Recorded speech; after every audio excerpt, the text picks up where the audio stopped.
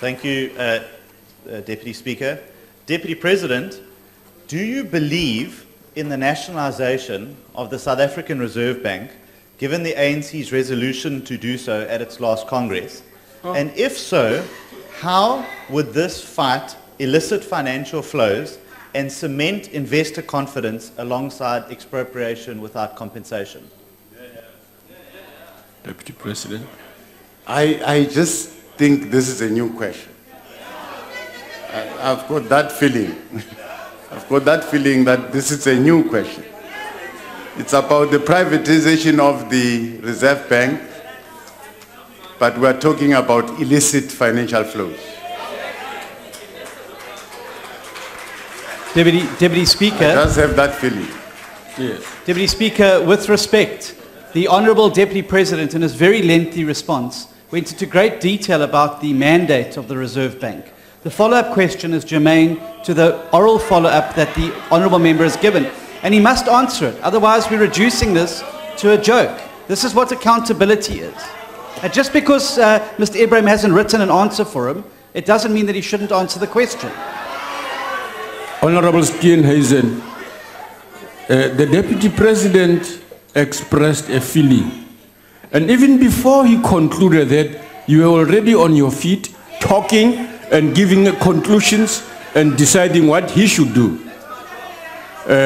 So the Deputy President will respond if he feels so. Yes, that's my view. That's my view. Honourable Member, the privatization of the Reserve Bank is not the question that I'm here for. So if you want me to probably answer that question, I can do so outside this question and answer session, but it is not the question now. Deputy Speaker. Deputy Speaker, on a point of order. Yes. My question to the Deputy President specifically asks, how will the nationalisation... Honourable Member. No, please let me finish, Deputy Speaker. How will the nationalisation of the Reserve Bank help fight illicit financial flows? That is a very direct and purposeful question related to the original question. The Deputy Speaker, the Deputy President must be able to answer that. It's a simple question. If he can't answer that, what can he answer?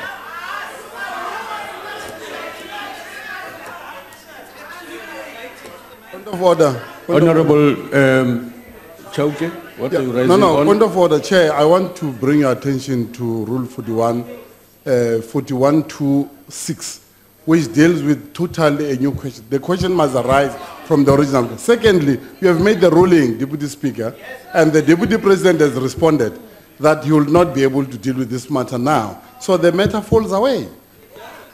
Honourable Deputy President, please.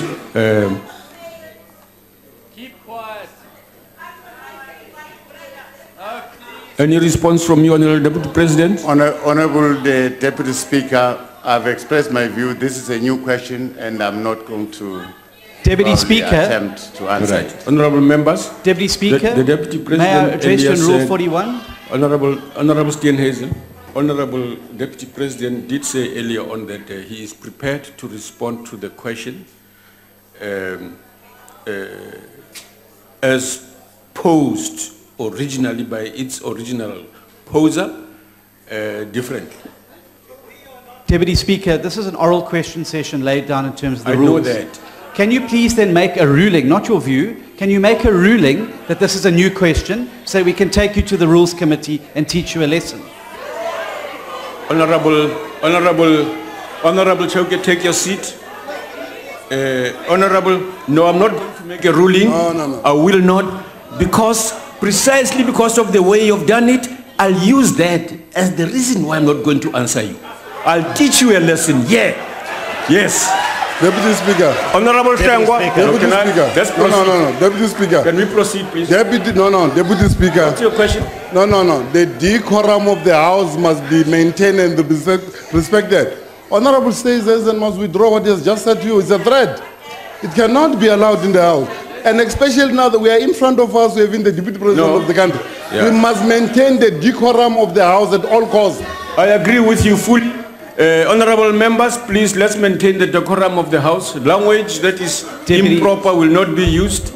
Honorable member, let's deal with each other properly. Honorable Station, can I implore you that we proceed? Can I address you in terms of Rule 26 of the National Assembly rules? Would you like us to proceed, please? I would like to address you in terms of the rules of the National Assembly, if I may. It's your job to preside. I've heard you there. Yeah. What you are are saying, required, when points of order made, to make a ruling on matters.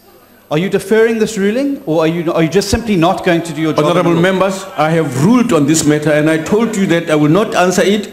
And I'm as a way. Speaker, may I refer you to Rule 26(4) of the National Assembly rules? Okay. 26(4) says that the Speaker must act fairly and impartially, and importantly, please listen, apply the rules with due regard to ensuring the participation of members of all parties in a manner consistent with democracy. Your refusal, and what you've just said now, and the denial of a question which is absolutely germane to the oral follow-up, is an abrogation of your duty, sir. You're failing the House. All right. Honorable Deputy Speaker, on a point of order. Can I? Yes, Honorable Member, yes. Honorable Deputy Speaker, we are tired of the DA's tantrums.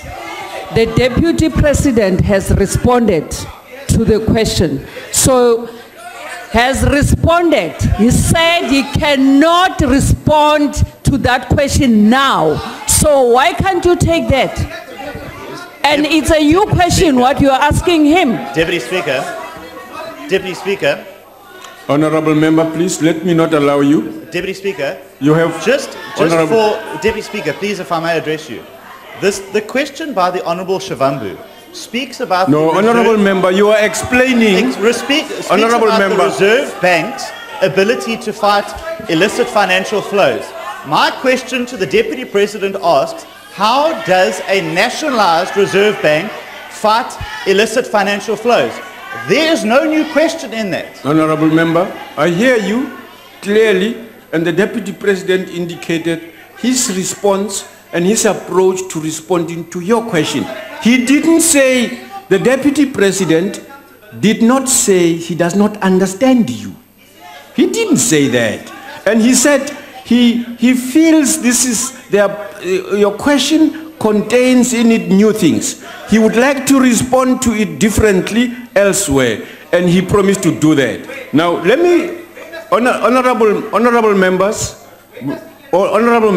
earlier on I pointed, Honorable Mguni correctly pointed out that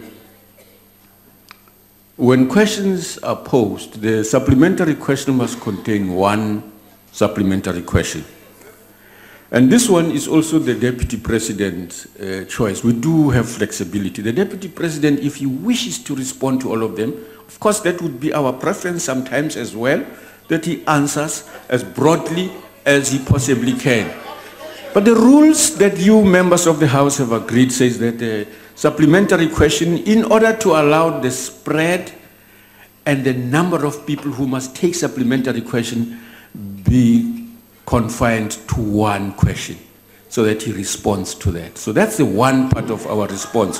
Secondly, honorable members, I would like us to proceed on the understanding that the Deputy President will respond to the DA question in the manner in which he suggests he will, and that he will be able to provide with the answer that you want. Deputy President? Deputy Speaker, the honourable members want to know when. I thought he said outside of here. This so is you an can oral write question session. He's supposed to answer here. Where is he going to give us the answer? In Barney's or outside? This is ridiculous. Honourable Changwa, please take your questions. I'm moving on now. Okay. I'm moving on. Honourable Changwa, ask your question.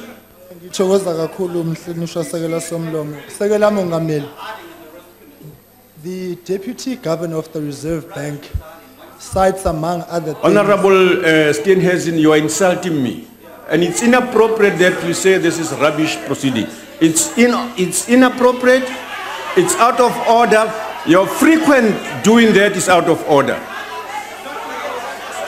You are out of order, Honourable Steenhuisen. Deputy Speaker. Go ahead, Honourable Changwa. Deputy Speaker. Whatever that Honourable Steenhuisen is raising, we heard it ourselves this side.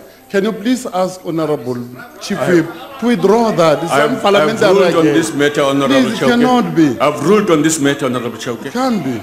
Yeah. Honorable member, go ahead. Uqale phansi isikhathi ke sekela somlomo.